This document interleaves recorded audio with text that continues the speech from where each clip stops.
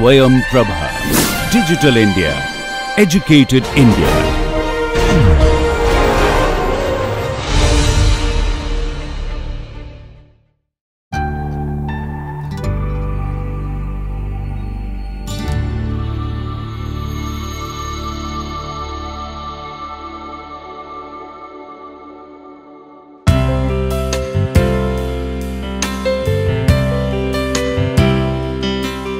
Hello everyone, I welcome you all to the 15th lecture of this course.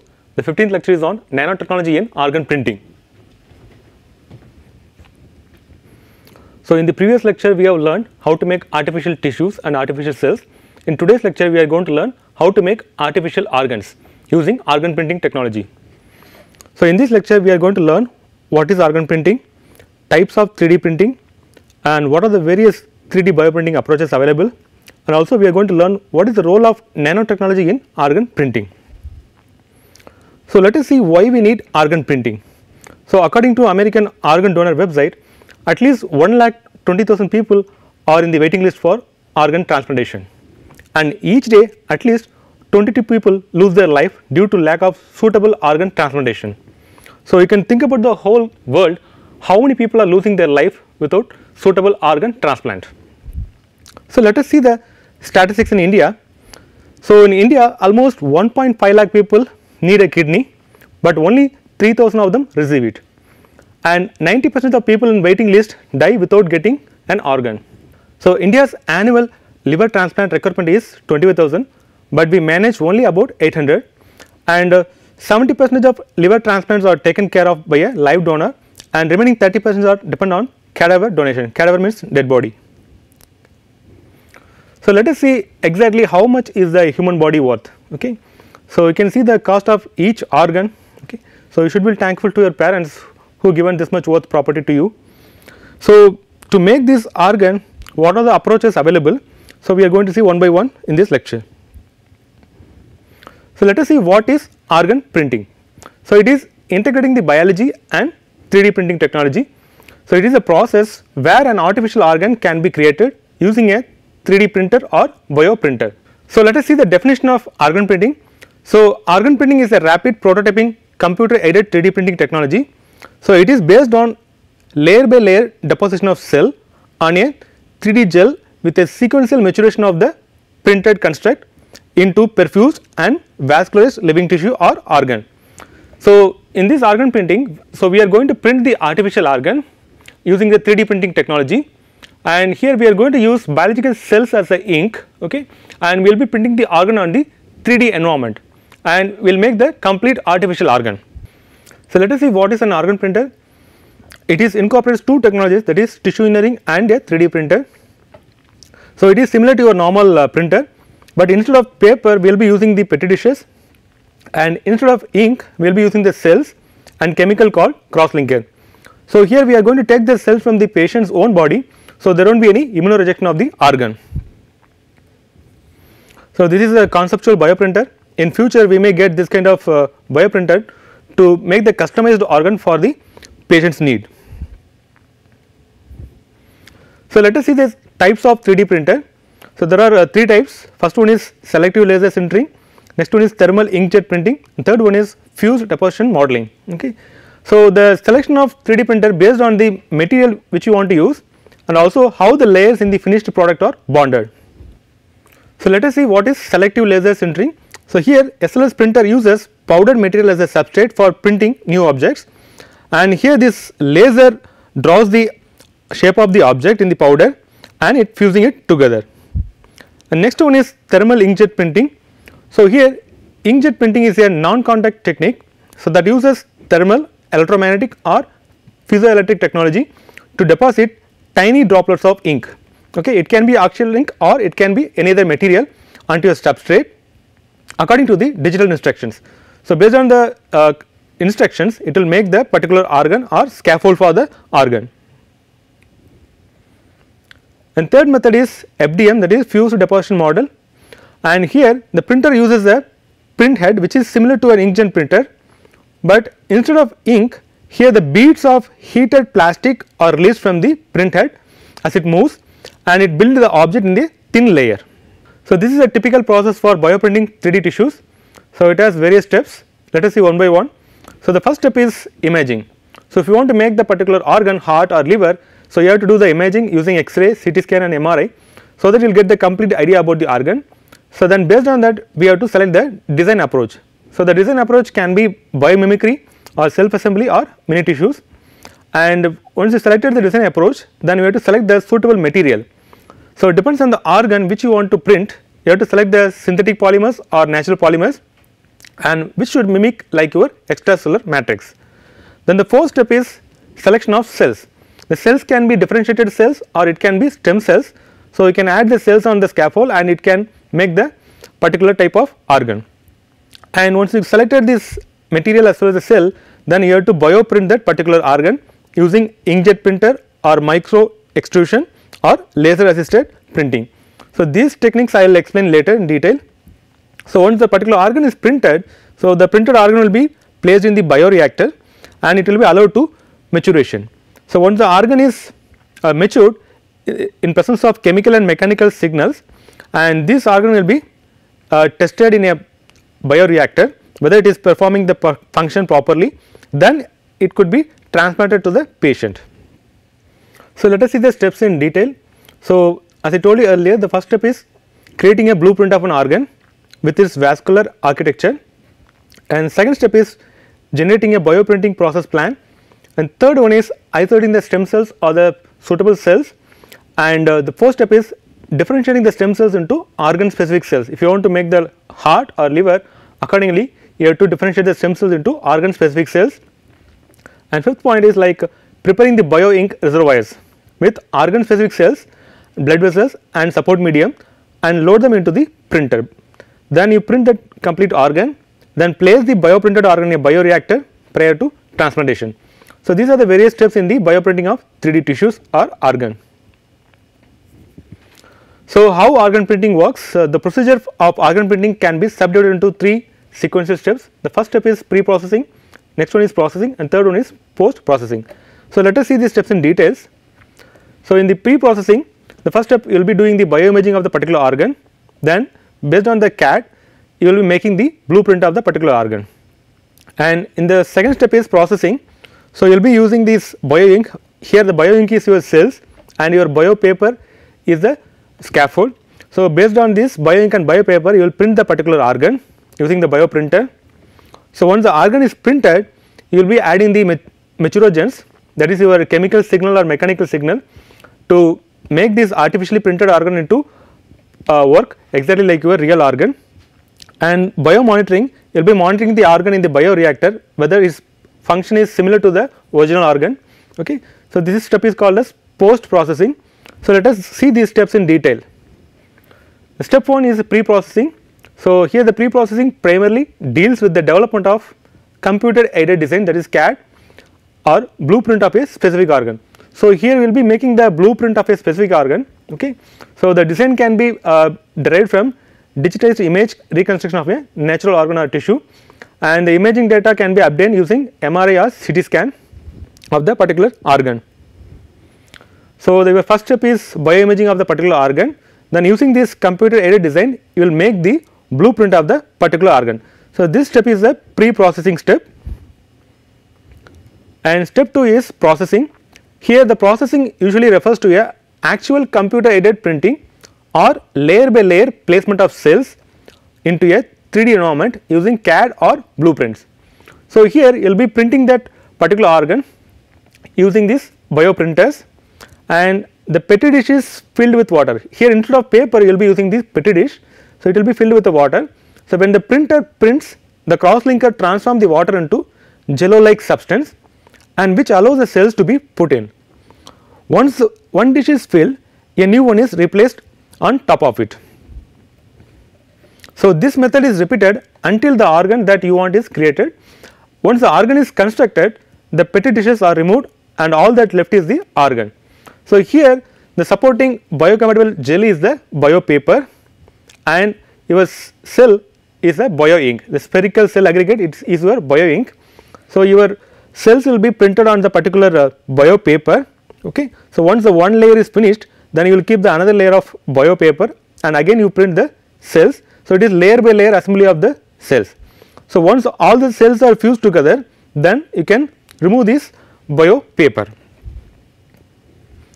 So, here the bio ink spheroids are printed into layer of bio paper gel. Okay. So, the additional layers can be printed to build the object. So, once the cells are fused, okay, so you can remove this bio gel or bio paper and you will get the final living tissue. So, here the bio ink plus bio paper, you can bioprint the complete organ. So, let us see this in detail. So, here the organs could be built up layer by layer by printing clumps of cells onto a gel. So, that turns solid when warm, and once the cells have fused, the gel can be removed simply by cooling it. So, here you can see here these clumps of cell, this yellow color one, these are the clumps of cell. So, these are printed layer by layer and these are printed on a thermo reversible gel. So, it will be in gel form when this in warm condition, and once it is printed, you can remove this gel by simply cooling it. This is your bio paper, and on the top of the bio paper you are going to print these cells. So, once it is printed, you can put the another paper on the top and you can print the another layer of cells. Similarly, when you printed all the cells, so these cells will fuse together.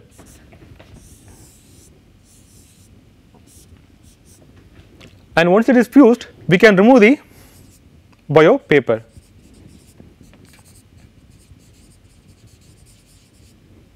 By simply cooling it. So, here at what temperature? So, it will form a jelly like substance, that is it is a thermo responsive gel.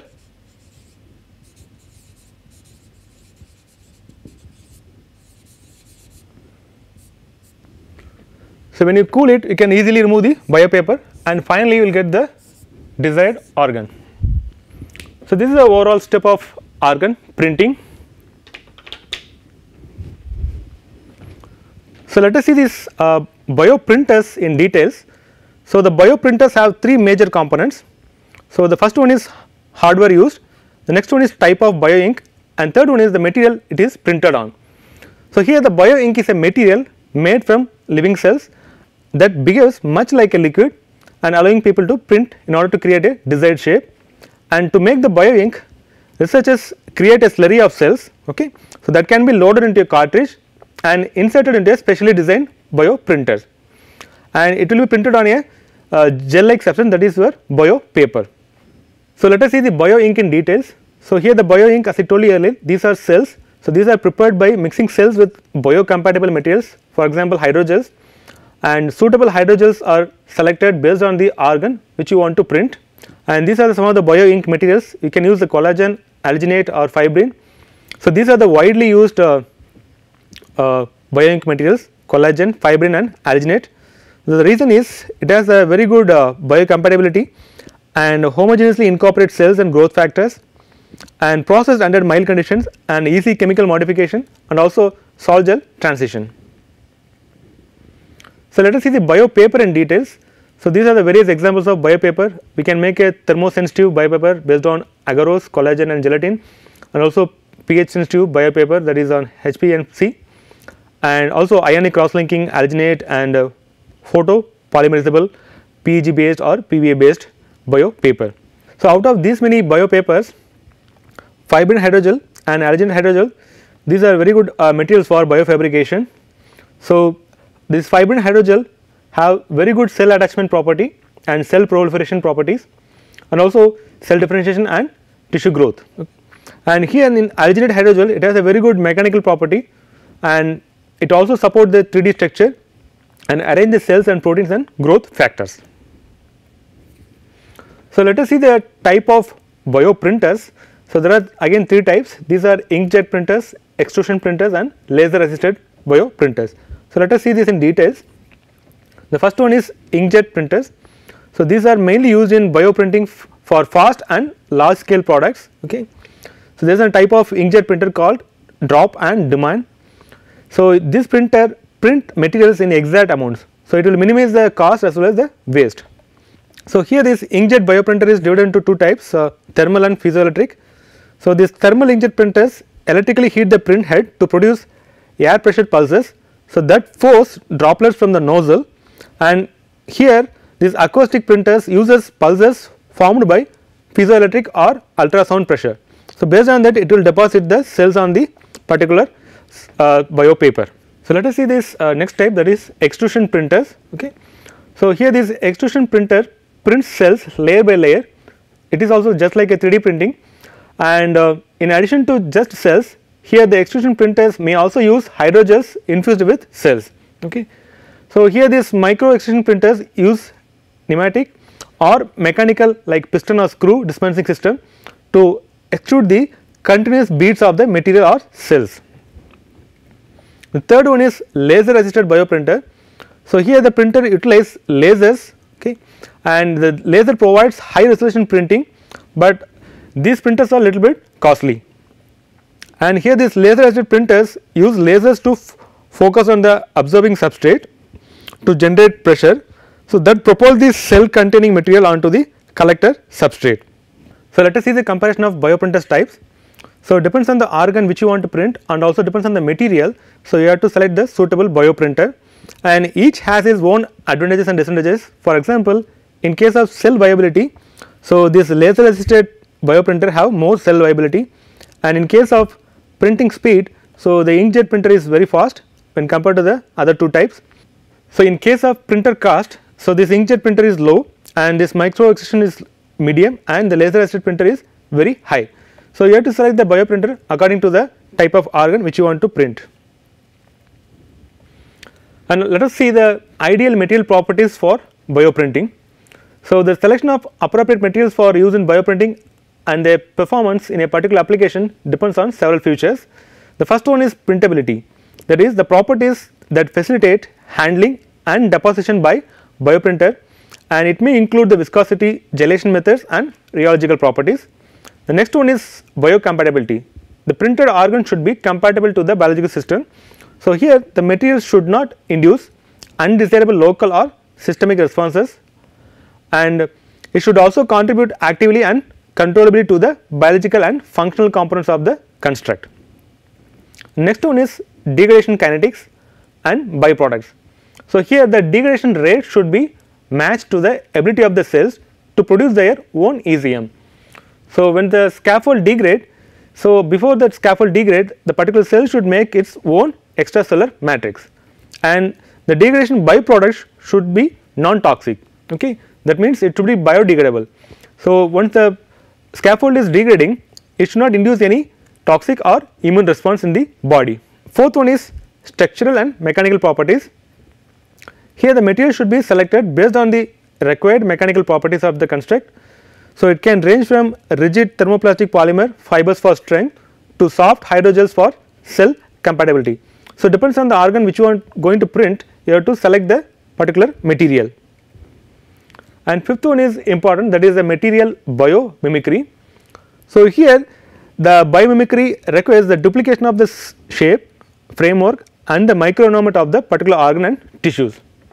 And here the application of biomimicry in bioprinting involves creating both identical cellular as well as extracellular parts of the organ. So, in this biomimicry approach, we have to create the same environment. Okay. So, that is the important thing. So, let us see the step 3, that is your post processing. So, the post processing is concerned with the perfusion of printed organs and their biomechanical conditioning to both direct and accelerate the organ maturation. So, to maintain the organ, both mechanical and chemical stimulations are needed. Okay. So, these stimulations send signal to the cells to control the remodeling and growth of tissues. In addition, in recent development, bioreactor technologies have allowed the rapid maturation of tissues, vascularization of tissues and the ability to survive the transplants. So, here these bioreactors work in either providing nutrient transport or it can create the microgravity environments. So, each type of bioreactor is ideal for different types of tissue. For example, compression bioreactors are ideal for cartilage tissue. So, this is your example of post processing. Okay. So, here this artificially printed heart is growing in a bioreactor. So, these are the components of post processing. So, the first one is metrogens, the next one is biomonitoring. Okay. So, in the bioreactor we are going to keep the artificially printed organs. So, as I told you earlier, this metrogens means chemical signals or mechanical signals. So, that will provide the real environment to these artificial organs. Okay. And in biomonitoring we will be monitoring the metabolism of the artificially printed organs, whether it is performing like your original organ. So, here the scientists have created a new electronic membrane, so that could replace pacemakers, and they made a membrane using like a spider web like network of sensors and electrodes. So, which will continuously monitor the heart's electrical activity, and in future it could deliver electrical shocks to maintain a healthy heart rate. So, here researchers used a computer modeling technology and printed this prototype membrane, and they fit into rabbit's heart and they checked it whether it is working properly in a rabbit heart. Okay. And in this rabbit heart outside the body in a nutrient and oxygen rich solution, it is working perfectly like a real heart. So, in future it could be useful for human application also. So, let us see some of the other human scale bioprinted tissues. The first one is two-dimensional tissue. So, like skin and cartilage. So, that was already printed using inkjet bioprinting systems, okay, by Wake Forest Institute for Regenerative Medicine.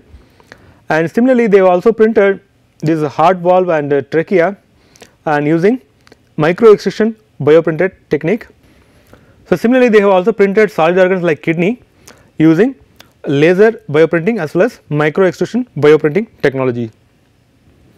And here the time frame for the development of 3D bioprinted tissues depends on the organ which you want to print. So, in case of two dimensional it requires very less time, and in case of solid organs it need more time. So, as the complexity of the tissue increases, new approaches will be needed to overcome the challenges of creating them by bioprinting. So, here the 2D organs have already been fabricated and tested, and this will be likely to be one of the first prototypes and which could be transplanted in the patients. And next one is hollow tubes including blood vessels. Okay. So, scientists have already developed hollow tubes and it is in the clinical trial. Okay. And the third one is solid organs. These are the most complex and there are still many challenges to overcome, especially in achieving the vascularization and innervation. So, let us see what are the challenges. So, this group have printed this artificial kidney in 7 hours, but these are not functional in humans. So, why does not it work? Because it is difficult to create the blood vessels between tissue layers, and organs have many specialized functions difficult to replicate. So, this team came up with some new solutions to overcome this problem. So, they created a sugar template that can help shape development of a vascular network for artificial organs, and after network is printed, cells are inserted and network then grows. Okay. So, here the sugar template is dissolved after completion of the development. So, let us see the role of nanotechnology in organ printing. So, here we can biofabricate the Janus like tissue spheroids using microfluidics. So, Janus particles means that these are special type of nanoparticles whose surface have 2 or more distinct physical properties. So, in this case Janus like spheroids. So, spheroids are the clumps of cells and it is also having the magnetic properties. So, using these magnetic properties we can assemble this using the external magnetic field. So, once it is assembled in a particular shape, then these cells will fuse together and form the particular organ or the particular tissue.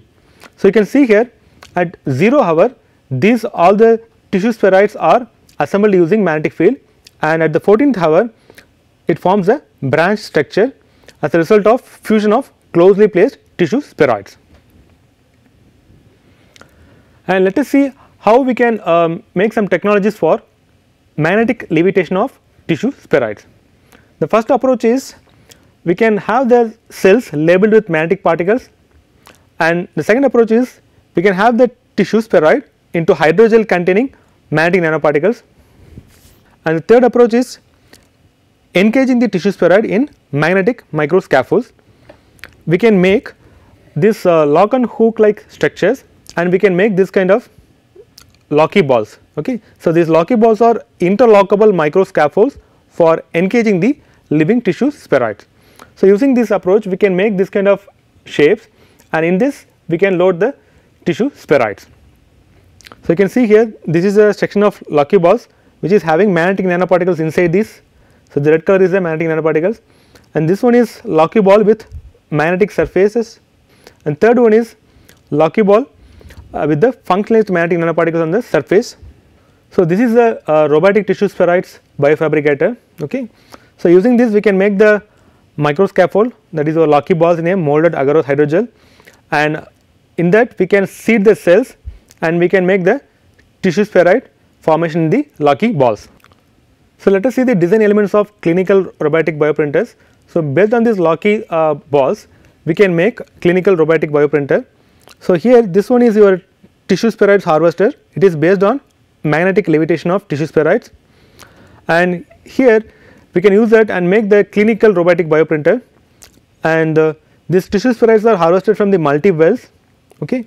And it can be translocated and dispersed into the living tissue using magnetic levitation. So, this is a computer aided design of nozzle of clinical robotic bioprinter. So, it contains several channels.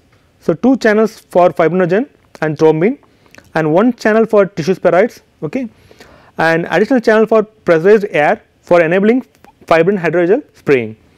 So, similarly we can make the portable printer for skin. Okay. So, it is an adapted inkjet printer to provide on-site printing of skin for soldiers with life-threatening burns.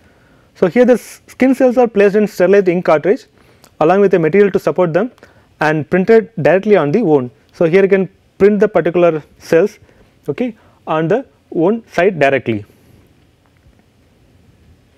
So, here the nanotechnology not only for printing the artificial organs, we can also use the nanotechnology to preserve the tissue. So, usually the organs will be stored at 320 degrees Fahrenheit. Okay. So, but the organs can't be stored for long. So, for example, we can store the heart or lungs only for 4 hours because they get damaged when you try to warm them up. Okay. So, due to this more than 60% of donor hearts and lungs are not transplanted. So, with this new method the tissue can be rewarmed with no sign of damage and without any contamination. So, here the scientists are using silica coated iron oxide. Okay. So, this will be applied to the tissue and the external magnetic field was then activated. So, it will cause the nanoparticles to warm up and provide even heating throughout the tissue. So, here none of the nano warm tissues showed any sign of damage, okay, unlike the control tissue which was slowly reheated over ice, and these nanoparticles could be washed away during the process and it will prevent any contamination associated issues and ensuring that this method is viable for tissue preservation. So, let us see the another approach. Okay. So, that is organ decellulation approach. So, instead of printing the complete organ, we can use this approach and we can decellularize the organ from the donor. So, let us see this approach in detail. So, we can have the customized organ using this approach.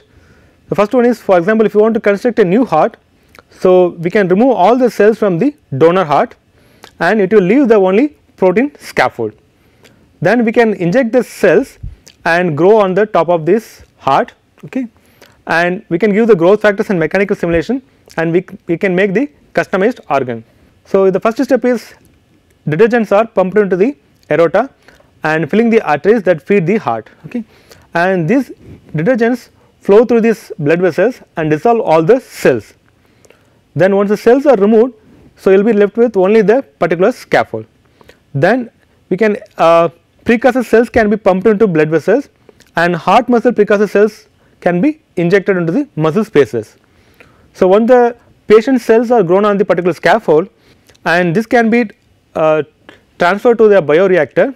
So, in the bioreactor a pulsing flow of nutrient will force this heart to beat and we can also give the electrical stimulation and which will help the heart muscles to contract on their own, and in the bioreactor it will work like a exact heart. And once it is monitored in the bioreactor and we can transplant it to the patient. So, this is a recent research, they have grown this heart tissue on these spinach leaves and they also follow the same approach. So, here the spinach leaf is stripped off its plant cells through a process called deceleration using a detergent, and this process leaves behind the leaf vasculature, and here the cells were cultured on the top of these decellularized leaves. You can see here at day 0 it is a spinach leaf, and they removed these cells from the spinach leaf, and at day 7 it is completely decellularized and it is left with only vasculature. So, the scientists have used this as a scaffold, and they grown these beating human heart cells on the decellularized leaves. So, you can see here in this animation. So, this plant leaf vasculature, it is act like your blood vessels for growing the heart cells on this leaf scaffold. So, let us see some of the benefits of this organ printing. So, one of the major benefit is we are going to take the patient's own cells. So, that will remove the possibility of immunorejection, and also here this organ will not wear out or need any occasional maintenance like your fully mechanical organ transplant, and also this 3D printing technology will eliminate the need for the scaffold, and we can bypass the organ donor list. And another benefit is using this computer aided design, we can make the customized organ which will suit the particular patient. So, let us see some of the difficulties and limitation in this organ printing technology. So, the main thing is it is difficult to print vascularization in an organ. So, effective blood flow in the organs has been a major roadblock, and again the lifespan of the organs is very limited. It can range from few minutes to days. So, that is the longevity of organ needs to be worked on before they can be transplanted into the patient, and some organs have advanced functions beyond movement and storage and filtration. For example, the liver's ability to regenerate, so which have not been replicated in this lab made organ. So, these are the future goals. The first one is developing more refined printers, so which can print even smaller details. So, this will eliminate the need to make separate vascular system for the organs, and also it can increase the lifespan of the artificially printed organs, okay. And also we can reduce the cost of this technology so that it can be made available to more people. So, as a summary of this lecture, so in this lecture we have learned what is organ printing and what are the types of 3D printing, and we have also learned various 3D bioprinting approaches, okay. And also we have learned what is organ deceleration approach and also the role of nanotechnology in organ printing. So, I will end my lecture here. I thank you all for listening to this lecture. I will see you in another interesting lecture.